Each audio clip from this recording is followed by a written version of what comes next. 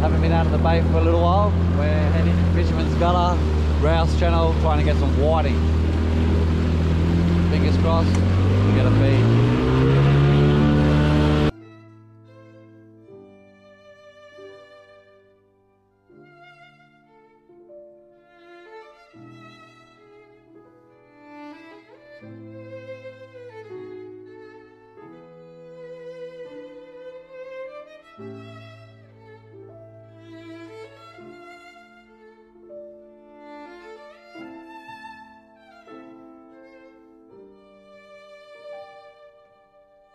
Alright, we're at Fisherman's Gutter chasing whiting. Got this squid the other day. What I'm doing is cutting it up into rings and little strips. Just little strips, you don't need much. Like that size, just enough to cover the hook. And then once you get it cut up, make sure your dog doesn't eat it. This is the second time I've had to cut up bait this morning. He's already eaten the first lot. Didn't you?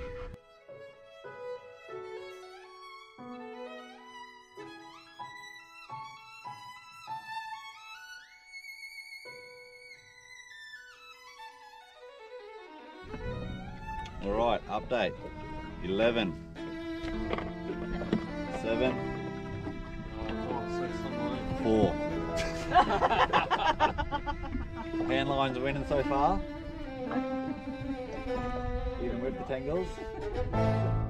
Wind's dropping off. Fisherman's Gutter. Heaps of people at the Rouse. We went straight past them.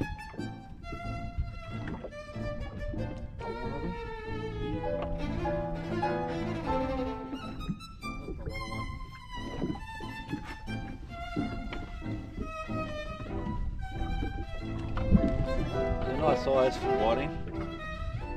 We're in like 5.7 metres of water.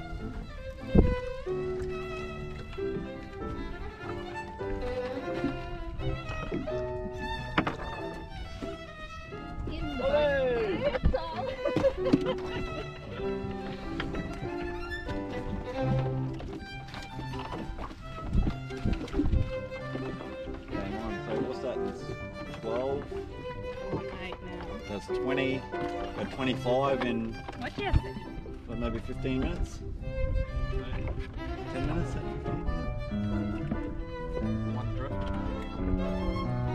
One drift. We haven't drifted that far either, really.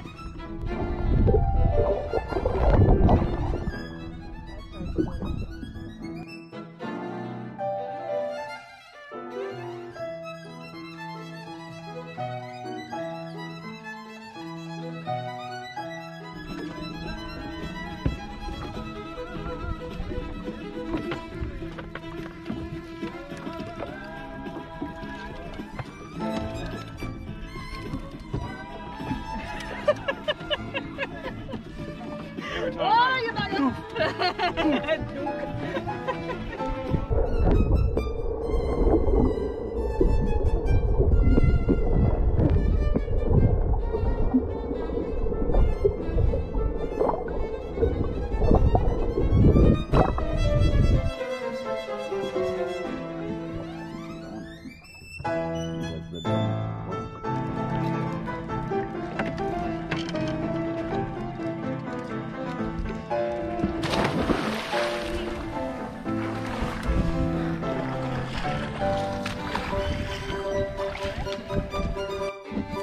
Right, the GPS marks today, right there, if you can make it out. Hopefully it's focused for you. We did a drift. We started here, we drift down to the shallows, but that's where they were mainly. Thick as 135 in what, about 4 hours was it?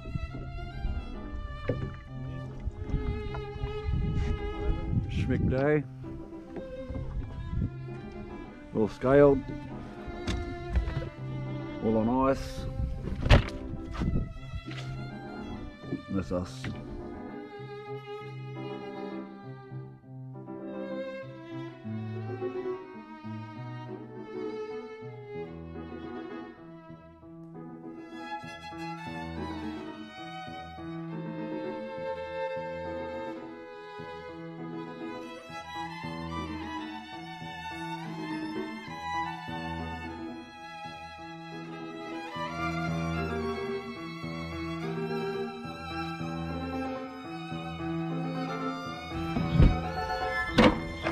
very quickly. Winter whiting. Now, number one rule with using a knife is never cut towards yourself. So cut down, then cut towards yourself, heaps. Trust the knife, trust where the bones are in the fish. Yeah.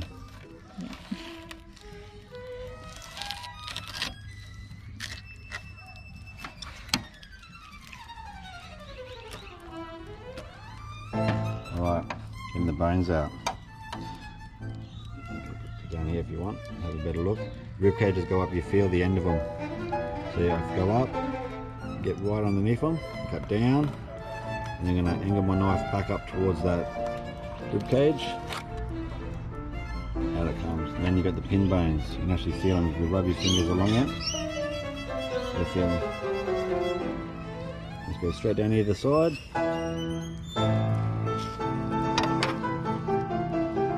Right there. Beautiful whiting fillet. A little bit of a knead up. Yeah, cool.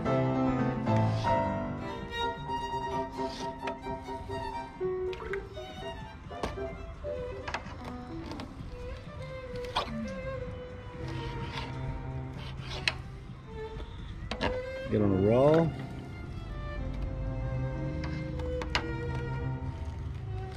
Rinse and repeat.